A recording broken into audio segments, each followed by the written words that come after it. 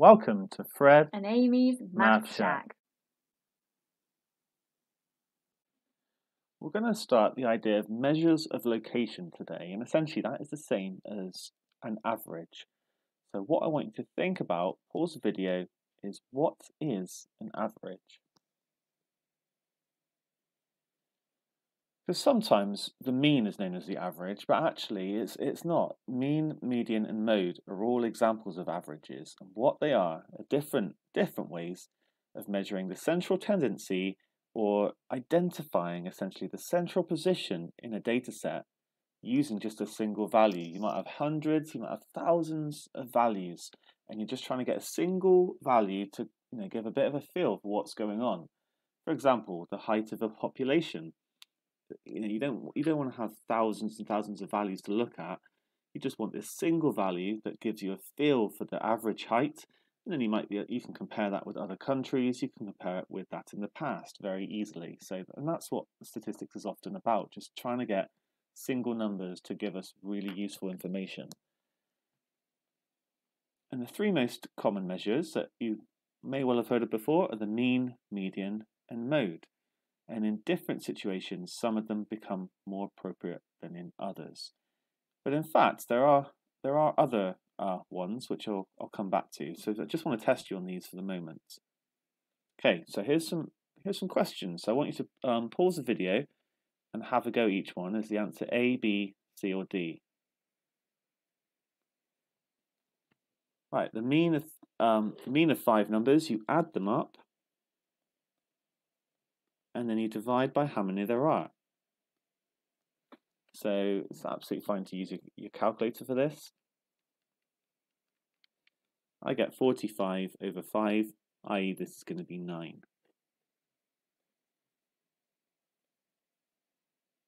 What if I flip it around and tell you the mean of some numbers is 6? Then what should this starred number be? Well, in this case, if I add all the numbers up and divide by how many there are to get the mean, if I've got the mean and I know how many there are, I can work out what they add up to by doing 6 times 4, the amount that I have. And that's going to give me 24, so I can then add the rest up and do 24 minus 17, so the answer is going to be 7.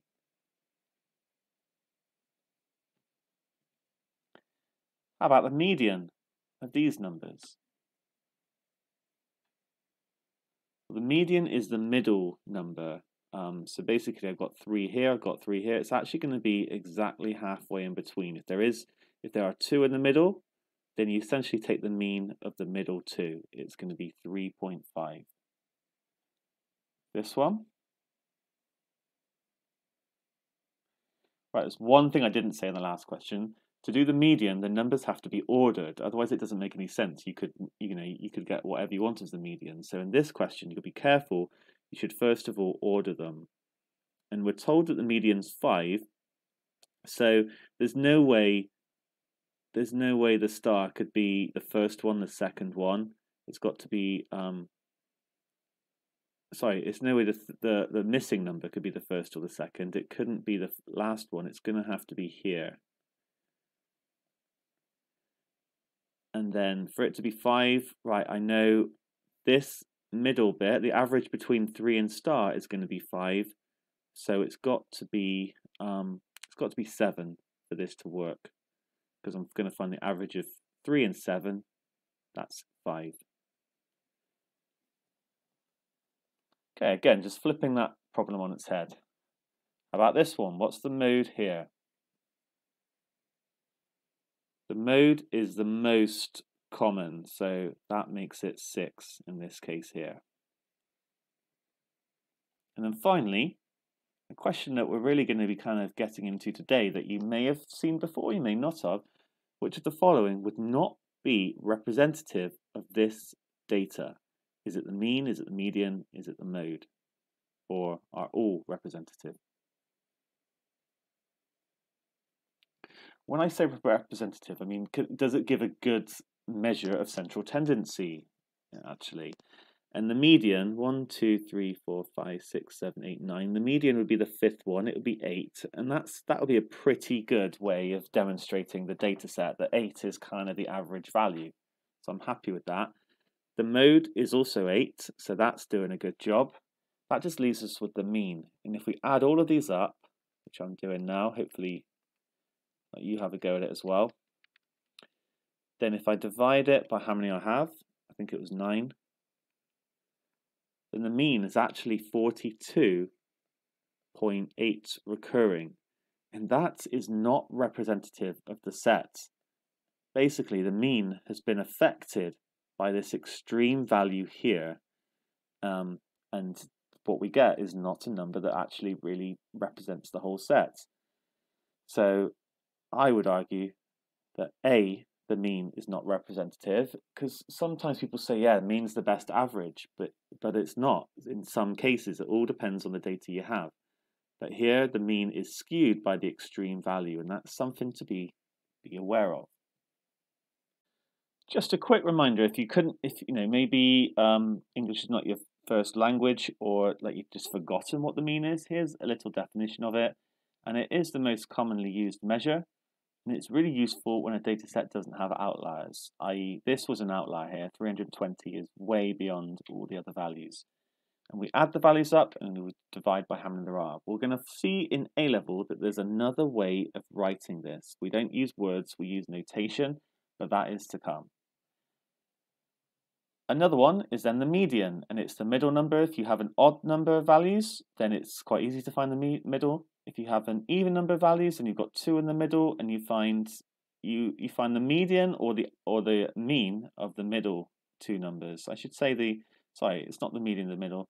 It's the mean of the middle 2 numbers that you get. There's another way you can do this, and that is to work out the position by taking the number of values, adding 1, and dividing it by 2. So if I have 9 observations, I do 9 plus 1 divided by 2, which is 5, and that tells me exactly where to look. So I don't have to, I don't have to kind of counter, I don't even have to know, I can have to kind of cross them off and see what I get. I can just say, right, it's the 5th value, count 5 along. In this case, I do 8 plus 1 over 2, and that will give me 4.5. So I'd know I got the 4th one, it would be the one in between the 4th and the 5th. So that is something to be aware of, because if I had, if I had 100 values, then I wouldn't have to sort of really carefully find where the middle one is, or middle 2, by like crossing them off. I could just look at the 50.5th value, i.e. between the 50th and the first one, 50th and the 51st one, because 100 plus 1 over 2 is 50.5. So a formula to be aware of. And it just works. Like, why do we not just divide by 2? Well, if we do, then we don't actually get that middle one. We have to add the 1, and then it will guarantee to give us the middle every single time. So my next question is, why do we have 3 averages? Why do we have the mean, mode, median? And which is the best? I've kind of given you some feeling of perhaps why some are not the best, or why some don't work in some situations, but I want you to pause the video and have a think about this. Well, my first answer is that actually we don't have 3 averages, we have loads more than that. And if you look on Wikipedia, here are some of them. What we call the mean, adding them up and dividing by how many there are, is sometimes called the arithmetic mean.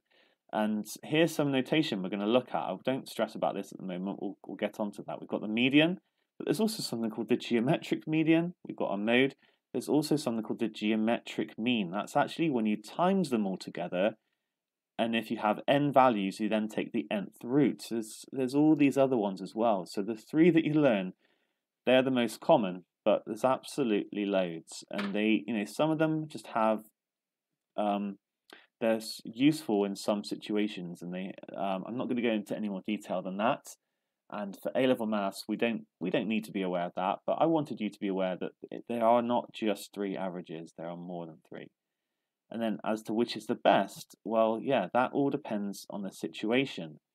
So I'm not going to answer that quite this second. That was just to get you to think about it.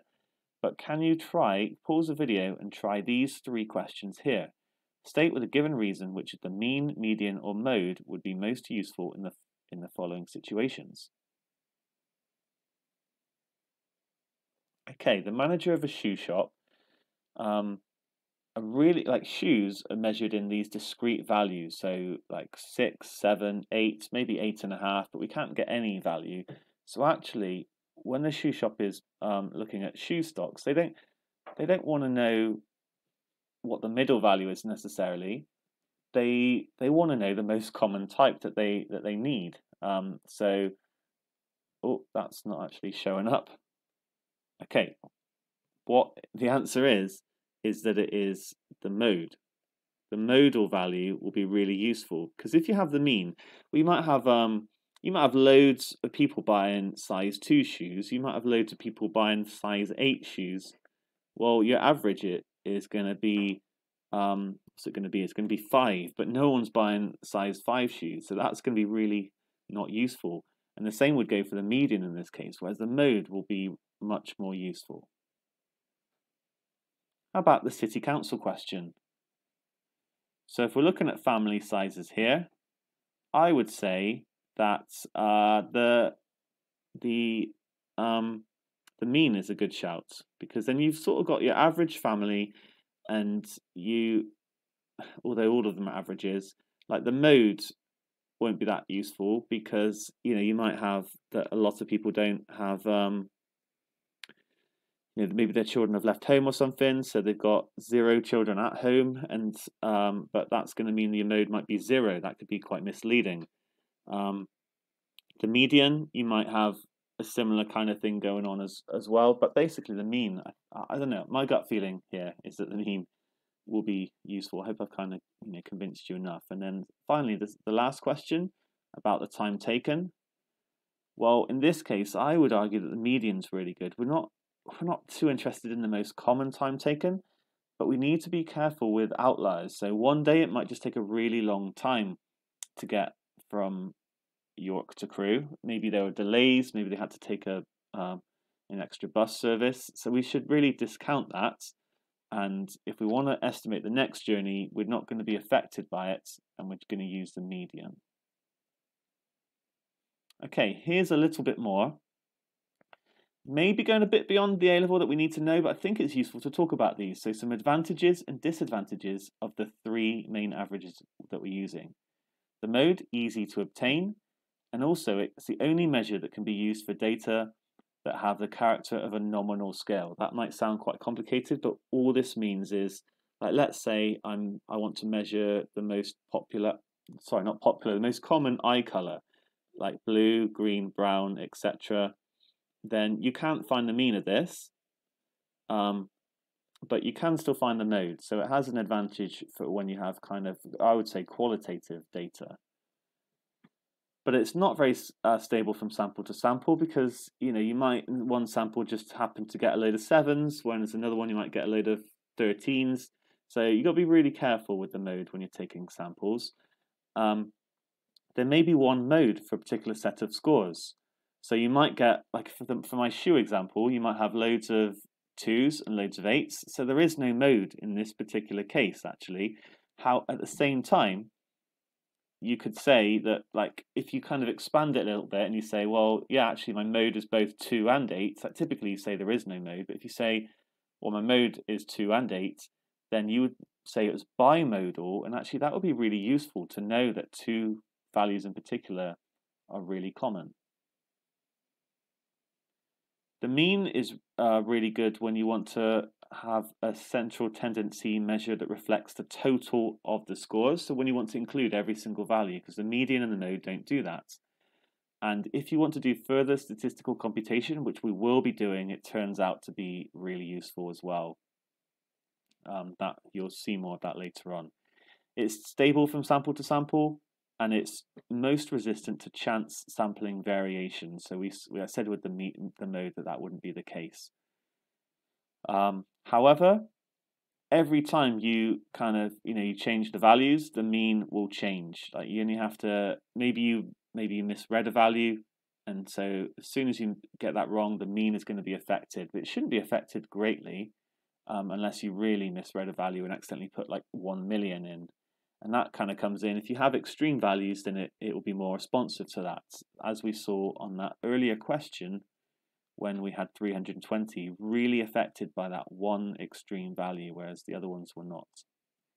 This leaves us with the median. It's less sensitive to a few extreme scores.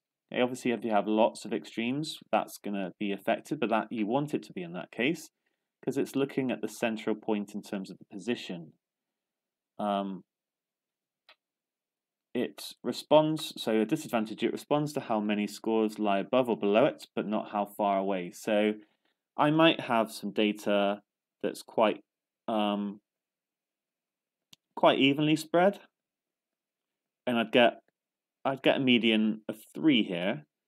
But if I had some more data, like minus 11, minus 10, and then 3, 4, and 5, I would get exactly the same median. Whereas the mean would be reflected in that I'm going to have, it will be lowered by the negative. So you can see there can be issues with the median if you're only looking at the middle value. I mean, and I suppose to sum it up, having the 3 of them makes them all useful in different ways, because if you suddenly have the same median for both great data sets, but you have a much lower mean for one of them, then that will give you, just through those 2 numbers, a bit more of a feel for the data. So to sum it up, there is no best one. Using them together in many instances is a great thing. We've looked at finding the mean, mode, median from lists of data, but we've not yet taken that into stem and leaf, an idea that we've introduced in A-level. So here's a stem and leaf diagram, and actually it's 2 stem and leaf diagrams combined, so we can compare the data. We've got the girls on the left and the boys on the right. This is the reaction time, and it's in hundredths of seconds. So just a reminder, like this list 5 here actually means 15 hundredths of a second, which would be 0.15 if I divide that by 100. And the key says that 1 with the line 8 means 18. Remember, this is called the stem down the middle, and then we've got the leaves either side. So what I want you to do is pause the video and see if you can calculate the median of the girls and the median of the boys, their reaction times.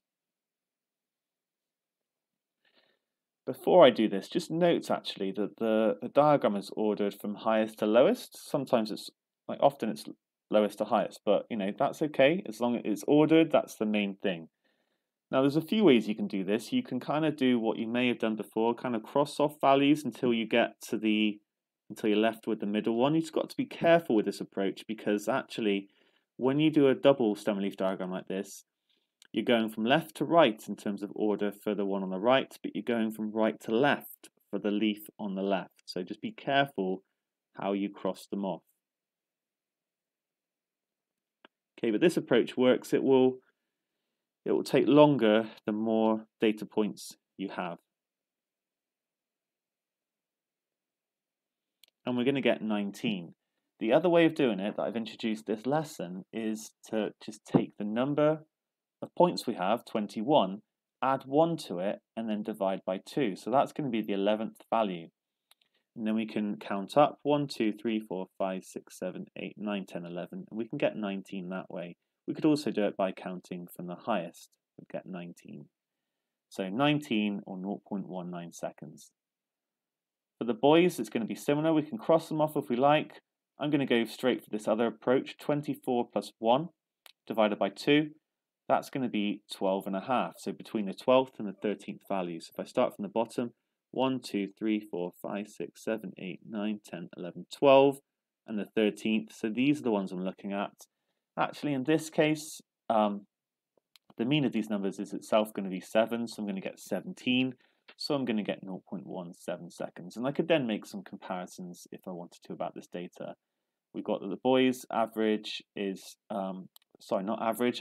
You shouldn't now use the word average. The boys' median, to be specific, is slightly lower, and we can see from the data set that that's because we got some of the lowest values here. The lowest one is 9, and that's dragging it down. But there's a load that are sort of down here and bringing it down. Okay, if n is sufficiently large or varied, usually continuous, then it's likely to be grouped because you wouldn't, for example, heights. There's lots of different values that you can have if you work into the nearest centimeter. Sometimes even more values if you're doing sort of the weight of something, and it might vary. You might be able to measure it really accurately, and you might get a whole host of different values. But we typically will then put it into a group frequency table, and you can then do lots of things with it. On this table, they've started off, but not finished, creating a cumulative frequency aspect of the table to potentially draw that kind of graph. But you can still work out the median. To some extent, we can have the number of values that we have, 60, we can add 1 to it, we can divide by 2. That would tell us that we've got 30.5. The median is at the 30.5th value, and I just realized why they've done this for the cumulative frequency now, because they've counted up and they've seen that the 30.5th value must be in this group. We don't know for sure what the number would be, but we know it's in that group. There are ways of, it's called interpolation, for like approximating what you think it will be, but we don't cover that on the OCR specification. So for now, we would just say the median was in this group because we can see, basically, we've done 5 plus 8, that's 13, and then you can see that the last one in this group is the 35th, so the 30.5th has got to be before that. How do we get an exact value? Like I said, that's for, to do it from just a table is a skill we don't cover for OCR, but we do have a way of doing it, and that is to construct a cumulative frequency table. I actually did this in that lesson on median, and in that case, you draw a graph, and then you would find the value and read off the graph. Now note, when n is sufficiently large, and typically this is the case for cumulative frequency, you don't worry about adding the 1 and dividing by 2. You simply just divide by 2 to make life easy. Otherwise, you're trying to measure 30.5. It's you're only like the width of the line is itself got probably worth 0.5 or close to it. So just be aware of that. If you do go with half n plus 1, like, you're not doing anything wrong in this case. It's just an additional thing. So just be aware of these two things. For continuous data, we always use a half n actually. So this can be slightly confusing, but I suppose to summarize, use half n plus 1 for lists and stem and leaf. When you start getting large amounts of data or it's continuous, just forget about adding the 1 and just do half n. I'm not going to get into any more detail on this because I covered measuring using the median, calculating the median of a cumulative frequency graph previously. Okay, that's it for this little mini topic. So we've reintroduced averages, but we've talked in more depth about what they are. We've talked about when they're useful, when they're not. We've introduced this idea that for the median, you find the position by doing a half n plus 1. We've seen some examples where it works, where one will work better than the other. As I said, we looked at the advantages, disadvantages, and finally we've just reminded ourselves, or had a go, I should say, at finding the median from a stem and leaf. And then I just mentioned back to grouped frequency and cumulative frequency. Brilliant.